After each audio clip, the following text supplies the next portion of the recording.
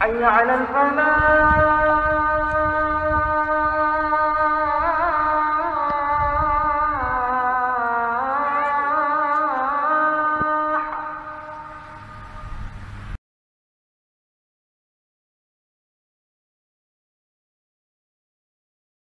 Assalamu alaikum wa rahmatullahi wa barakatuh.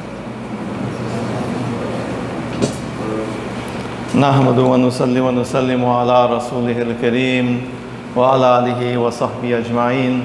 Allahumma ja'alna du'atan ilayk wa ila rasulik. وقد قال الله تبارك وتعالى في كتابه المبين بعد أعوذ بالله من الشيطان الرجيم بسم الله الرحمن الرحيم الحمد لله رب العالمين الرحمن الرحيم مالك يوم الدين صدق الله العلي العظيم وصدق رسوله النبي الكريم وأنا على ذلك من الشاهدين والشاكرين والحمد لله رب العالمين. Allah subhanahu wa ta'ala, in His kindness and in His mercy, has sent to the entire of mankind from the very beginning Anbiya alayhimus salatu wassalam, prophets and messengers. And Allah has blessed us such a bounty and such a blessings that He has made us amongst the ummah of the last and final messenger, Muhammad sallallahu alayhi wasallam. And when Allah subhanahu wa ta'ala sends a prophet to a people, He also sends that which certifies them as a prophet. When the policeman comes, he comes with his badge or his ID. A product comes, it comes with the logo or with the stamp to certify that this is indeed, this person is who he say he is. So what is that which certifies that an individual is from Allah? What is the stamp? What is the badge that they come with? Anybody? The Prophet ﷺ had, no, not that lump of flesh. I'm talking about all prophets. All prophets came with something that proved that they are indeed chosen, selected by Allah to be a prophet. How did they convince the people that they were from Allah? What is that sign? That's the message. What is the proof that this individual, that Musa was sent by Allah, that Ibrahim was sent by Allah, that Isa was sent by Allah, that they are a prophet and not a false prophet? Miracles. So the miracles certify that this person is from Allah. And the nature of the miracle was specific to the prophet and to the people, such that when Allah subhanahu wa ta'ala gave Musa alayhi salatu wasalam the miracles, which would have proven that he is sent by Allah, He gave him such a miracle that was applicable to the people of his time. The people of his time, they were experts in magic. So he did not endow that prophet or granted that prophet a miracle that did not have any relevance, meaning, or what the people were not expert in. So the people in that time, the magicians, they were able to know exactly what is magic because they are practicing it, they are experts in it, and what is not. This is why when Musa alayhi salatu wasalam threw his stick and it turned into the serpent and swallowed up theirs, they knew this is not folly. This is not camera tricks. This is real. And immediately they became Muslims, despite the fact that it meant that they were going to be put to death by Fir'aun. So Allah gave them such a miracle that they can cipher, they will know. And in the time of Ibrahim alayhi salatu wasalam, Allah subhanahu wa ta'ala gave Ibrahim alayhi salatu wasalam such miracles that was able to prove to his people. What did his people excel in? Reason and logic. So he broke the idol. He asked them about the rising of the sun and the setting of the sun and all these questions, and about the star and about the moon. So he broke the idol. The people are claiming that the idols, they are in power, they have strength, they are in control, these are the gods.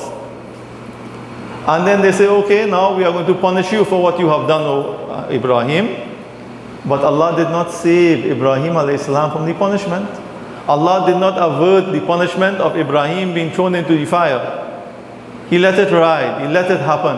But when Ibrahim alayhi salatu wassalam was thrown into the fire, and Allah said, Ya naru kuni bardaw wa salaman ala Ibrahim, O fire, become cool. Fire is hot. But Allah said, no, don't burn him now, become cool. All the reason and all the logic went out the door. Because we built such a fire that was supposed to roast Ibrahim. We could not even go close. They could not even go close to put him. They had to build a big catapult.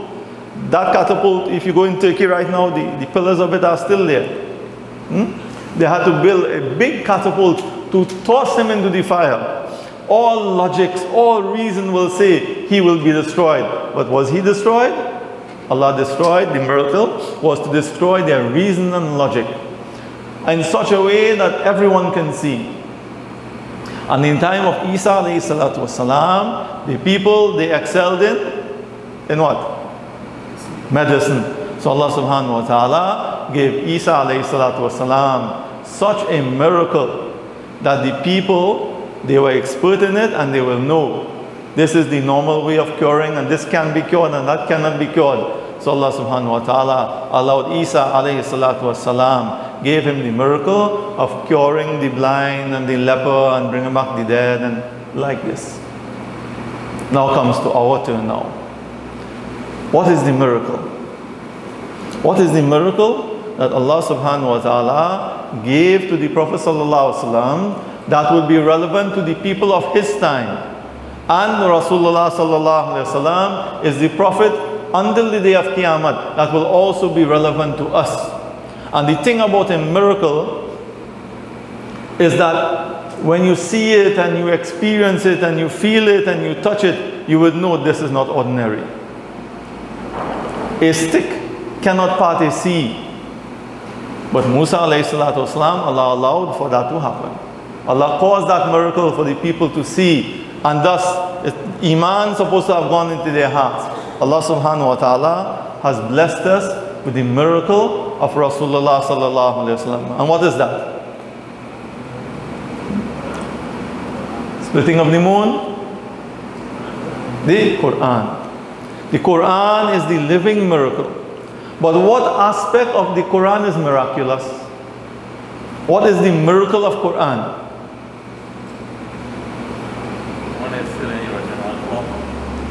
Okay, what again? Is miraculous about the Quran, that Allah has preserved it.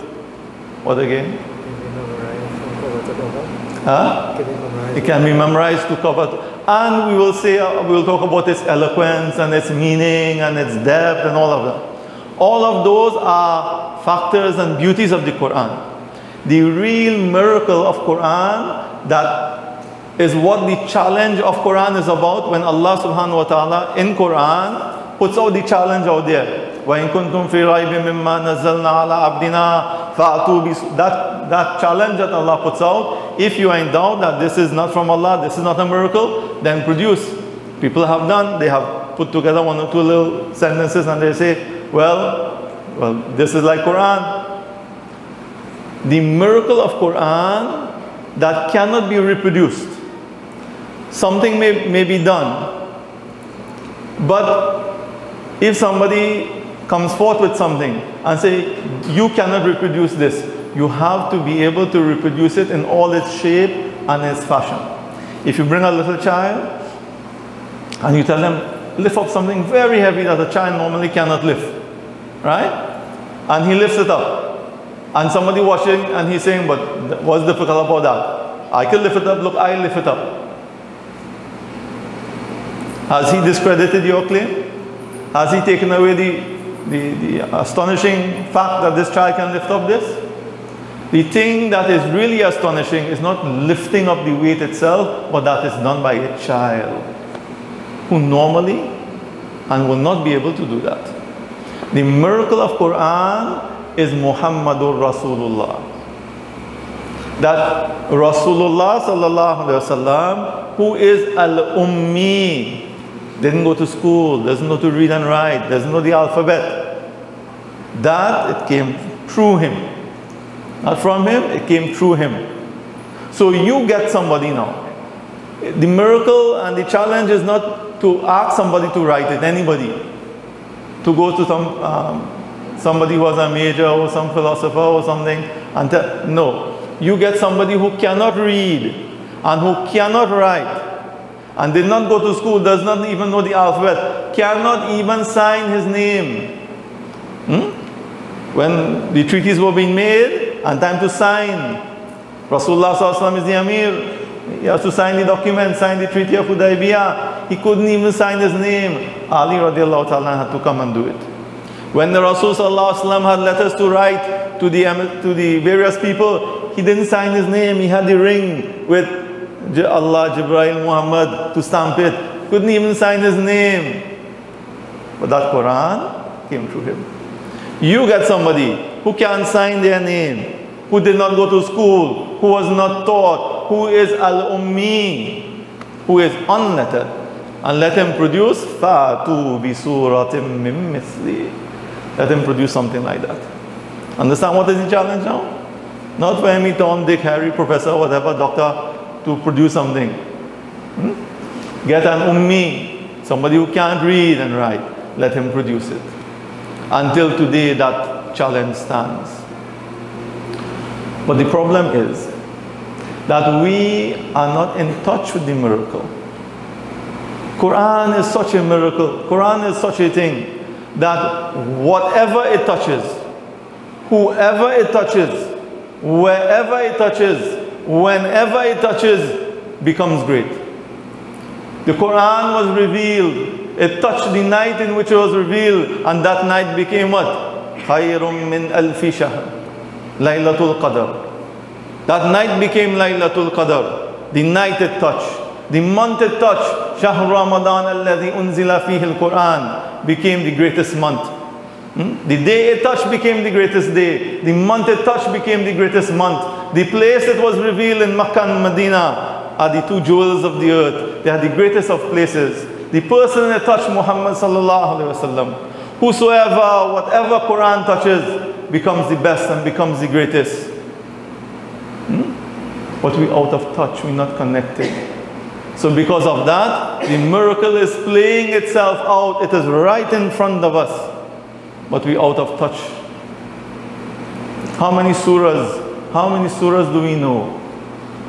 How much of Quran do we recite daily?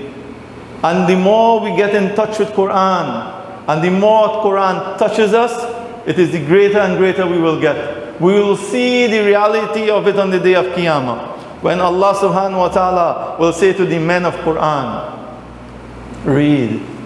read kama kunta turattilu fi dunya, as you used to read in the world, and keep ascending, keep ascending. How far are we going? Surah Fatiha, Qul huwallahu ahad, Inna atayna, Alam tara kaifa, and we stop. That's how far we'll reach. The Quran is the miracle of this ummah. And for any change to happen, the revolution that the revelation started, that is where it will start back again. We have to get back to the cave of Hira. And we have to start the Iqra, we have to start reading and reading and reading. I'll give you a little example. This Quran, it is the summary of all revealed books. The Quran was revealed over the period of 23 years. 13 years in Makkah, 83 surahs revealed in Makkah. 10 years in Medina, how much?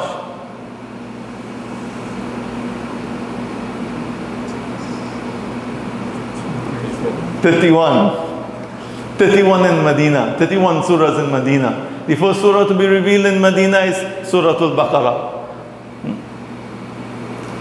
All of these surahs, they have nur in them. Allah subhanahu wa ta'ala, He has taken all the various messages and condensed it in Quran. And all the meanings, Allah condensed it in Surah Al-Fatiha. The Quran has been divided into 4 parts in relation to its themes and its meanings. 4 sections. So each section is how much? A quarter. Right? Each section is a quarter. There are other divisions in Quran that are there for a reason. Quran has been divided into 30 juz, so that a person can read one section every day and in 1 month complete a Quran. The Quran has been divided into 540 rukus. 540 rukus. A ruku is the amount that you can read in a salah that contains one subject matter. So in one rakat you read a ruku, right? And then it's appropriate to make a ruku because you didn't cut the message in half. So the ruku is signified by a ayn. In the Quran, that's a section. 540 rukus. So in Taraweeh, how much rakats? 20 rakats. So how much rukus? 20 rukus. 27 multiplied by 20 is 540. The Quran has been divided into 540 rukus to cater for you reading 20 rakats every night in Taraweeh and finishing when? 27th. The Quran has also been divided into 7 parts. These parts are called manzils. This is to facilitate reading one manzil every day, so you can finish one Quran weekly. So the Quran is divided in various parts and in various respects. So the Quran, according to themes, the main theme is divided into 4 parts. Thus you have 4 quarters.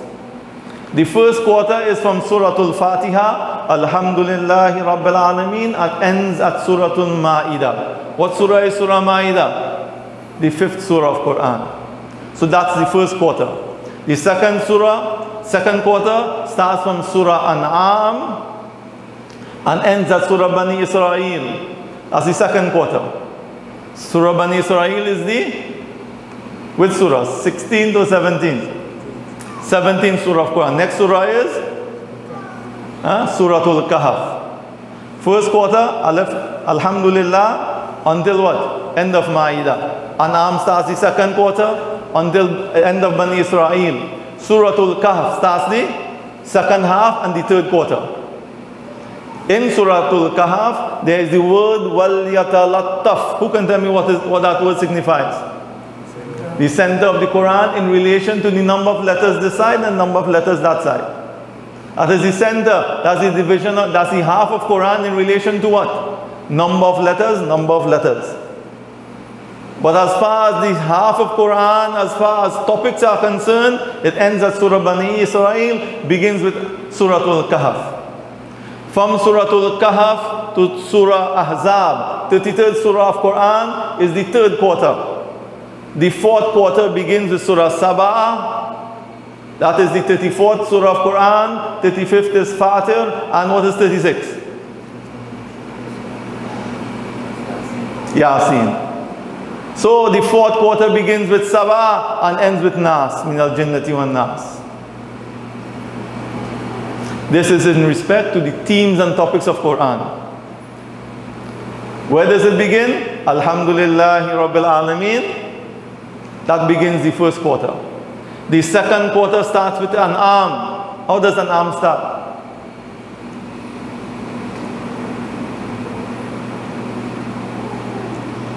Alhamdulillah. Surah An'am starts. Alhamdulillah. Alhamdulillah alladhi la ilaha.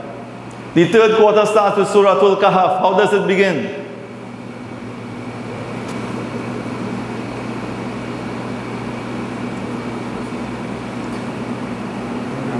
Alhamdulillah alladhi anzala ala abdihi al-kitaba wa lam yaj'al lahu iwaja. That starts the what? Third quarter. The fourth quarter starts with Surah Sabah. How does it begin? Alhamdulillah. Each quarter of the Quran, the surah that begins that quarter starts with Alhamdulillah, Alhamdulillah, Alhamdulillah. There are 5 surahs that begins with Alhamdulillah. I told you 4 of them. What it is? Surah Fatiha, Surah An'am, Surah Al-Kahf, Surah Sabah, and the one next to Sabah. I told you it as well. Before Yasin, Surah Fatir. Surah Fatih. These 5 surah, they are called the Hamdaniyah, surahs that begin with Alhamdulillah.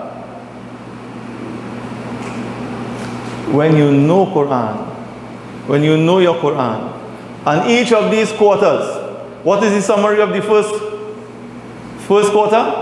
Allah does everything, Alhamdulillah. Summary of the second quarter, Allah does what He please, Ar-Rahman Ar-Rahim. Right? Rabbil Alameen, Allah is the nourisher, He takes care of everything in the world. That's the second quarter. Third quarter, Allah does as He please, Ar-Rahman Ar-Rahim. Fourth quarter, talks about the Day of Judgment, Maliki Yawmiddin. These 3 ayats of Surah Fatiha is the summary of the themes of each of the 4 quarters. When you know Quran, what is becoming clear? This is a miracle. People will bring numbers and numerology and get into Quran. The more you get into it, you will see. Don't stand up and watch the Red Sea parted from a distance. It will look like nothing. Walk between, when you go in between the partitions of the Red Sea, then you realize what a miracle it is when you watch this body of water on one side, standing and separated, and you watch that body of water. When you get into the partition, the Red Sea was not parted like this, you know. It was parted in 12 different partitions. Each partition, each for one of the tribes of Bani Israel. When you are inside there, would you not understand what a miracle this is? When you watch at that body of water and you look in front and you look at the back. When we dive into Quran and we go into it, then we'll understand this miracle. Because this is a miracle that appeals to a people who are supposed to have sense. And something will only make sense to you if you're dabbling in it. If you are dealing with it. Otherwise, it is just there. But because we are not connected to Quran, we are not connected to Quran, we will not feel its miracle. Make your children huffaz. Sadaqallah wa sadaqar Rasul. Allah and His Messenger spoke the truth. Rasulullah sallallahu alaihi wasallam said, a skin that wraps the Quran will never burn. Aw kama qala. If you take the Quran and put it in a skin, that Quran will not burn, the skin will not burn. I have seen people who was supposed to be charred, barbecued by fire, and because they have Quran in their hearts, they are not burned. I've seen it. Sadaqah Rasul. The Messenger of Allah has spoken the truth. Immunize your children. We have the excuse, our head too hard. But immunize your children from the fire of Jahannam. We care about them, yes indeed, about this world. What about the hereafter? What about eternity? Al-Quranu hujjatun laka. We beat our chests with pride and glory. Quran, Quran, Quran. But Al-Quranu hujjatun laka wa alayka. The Prophet ﷺ said, the Quran is your defense lawyer or your prosecutor. The Quran will either defend you or prosecute you. It is either a proof for you or a proof against you. Make our children huffaz. Send them to the maktabs, daily maktabs. Make sure that they have kalamullah, that they become part of the process of the preservation and the continuation of Quran. What's the name? How do you call somebody who has memorized Quran? Who has Quran in their heart? Hafiz. Hafiz means protector. It is the ismul fa'il, the active participle, the one who is protecting Quran. But the miracle of it is that when you offer yourself to be a protector of Quran, the Quran now becomes your protector. And the true name of a Hafiz should be Mahfuz, one who is protected. Because by having the Quran in your heart, whether it is in your heart or not in your heart, the Quran is going to be protected. This is the promise of Allah. Allah will protect it. But by having it in your heart now, you become protected. You are the protected one. You become Mahfuz. We're not doing something that is not going to be done. But by being a Hafiz, Allah subhanahu wa ta'ala is granting you the opportunity to be protected. But everything will occur and will happen with time. When we devote time, when we put aside time to learn to read the Quran. Learn to read the Quran. Recite the Quran. Read the English. Get involved in the tafsir. Go deeper into it. Become alims. Go and study and go deep into the Quran. Then we'll see what a miracle Quran is. Leave it by itself, it is what it is. But we want to be attached with it. Allah subhanahu wa ta'ala says, وَاعْتَصِمُوا بِحَبْلِ اللَّهِ. Hold firmly to the rope of Allah. This word, this ayat is usually translated, hold firmly to the rope of Allah. Hablun, rope. I like to sometimes translate it as hold firmly to the extension cord from Allah. This is the extension plug, so you have to plug in yourself. You have to get plugged in. Then when the electricity is flowing, then the du'as will be answered. When the current is there, then the machine will work. Before it will not work. You can press, it's not going to work because it's not connected. May Allah subhanahu wa ta'ala connect us to His kalam. This is no simple thing. This is kalamullah. This is the words of Allah. The words of Allah which are called the sifat and the attribute of Allah. Quran is called ghayr makhluq, the uncreated, eternal in the future, and pre-eternal was always there. The Quran was not created at any specific point in time. It did not come into existence like other things. It is the pre-eternal words of Allah subhanahu wa ta'ala. Angels cannot recite Quran. Angels don't have the ability to recite Quran. That is why when a person is reciting Quran, they come and they thrown about and they listen. That is like honor. That is a big thing for them. Allah subhanahu wa ta'ala has given us, put it at our disposal, granted us this opportunity. Do not let it go. Connect yourself with Quran, because connecting yourself with Quran is connecting yourself to Allah. And no one can get to Allah by any means or through any means better than that which came from Allah. No man can get to Allah faster and through any other means better than that which came directly from Allah, and that which is Allah, His words. This is kalamullah. May Allah subhanahu wa ta'ala grant us the ability, the hidayah, the tawfiq to memorize Quran, to learn Quran, to practice Quran. That this is the cause that we have to champion. This is the cause that will solve all the other problems, all the other hurts. The revival of the Quran, firstly as in knowledge and then in practice. وأقول قولي هذا أستغفر الله لي ولكم ولسائر المسلمين فاستغفروه إنه هو الغفور الرحيم.